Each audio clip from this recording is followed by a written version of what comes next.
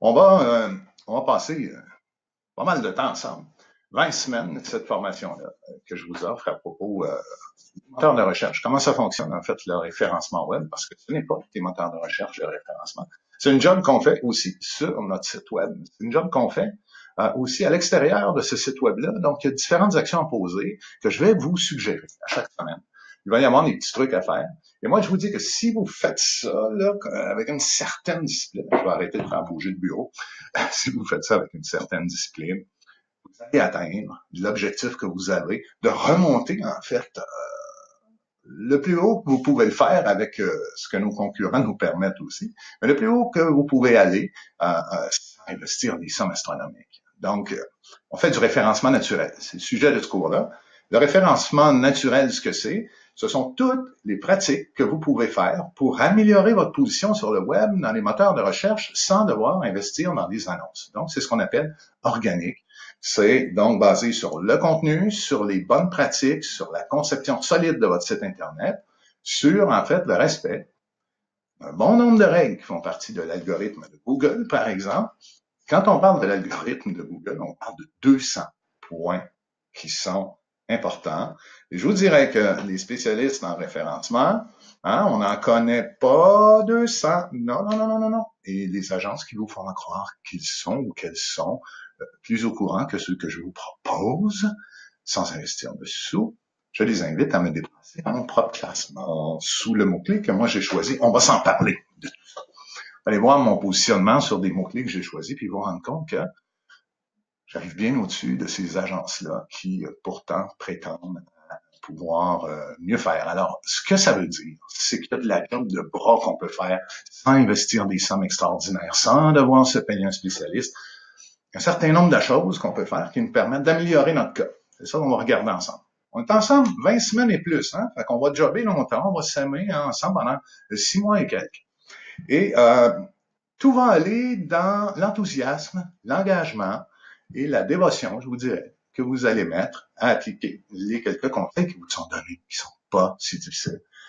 Moi, je pense qu'on devrait investir 3 heures par semaine sur son site web, sur la rédaction de contenu, sur les outils, les moyens qu'on peut prendre pour le mettre en marché, parce que ça reste un produit qui est en concurrence avec les autres sites web. Faut pas oublier ça. Votre site web, c'est un produit, mais dites-vous que votre compétiteur est aussi intéressé à arriver au-dessus de vous que vous l'êtes, d'arriver au-dessus de sa propre position. Donc, ça, c'est important à devenir réaliste aussi à un moment donné, puis de dire que ça ne se fait pas sans se retrousser les manches et vouloir davantage que l'autre. Ceci étant dit, vous pouvez toujours m'appeler quand vous avez des questions, 514-497-6221. Faites sonner ce BlackBerry. Ça va me faire plaisir. Si vous n'êtes pas trop pressé, de vous aider sans frais. Il ne faut pas se presser. C'est sûr que si vous voulez ça dans la soirée ou le lendemain, ben là, il va falloir qu'on jase, il faut que je gagne ma vie comme vous, n'est-ce pas? Mais quand c'est un petit truc, petit conseil, puis qu'on peut faire ça, là, ça me fait toujours bien plaisir. Je suis assez lousse là-dessus. Vous pouvez aussi m'envoyer un courriel. Martin, en commercial, leconcepteurweb.com. Alors voilà. Donc, je vous présente un peu l'environnement de formation. On n'est pas à l'université Harvard, alors vous me permettrez d'avoir un sobre dans l'outil. Quand vous entrez, voici donc votre plateforme. Donc, vous pouvez, dans un module, aller à la leçon précédente. D'ailleurs, on va corriger ce A qui est mis par la traduction automatique, qui est une erreur précédente mal écrite.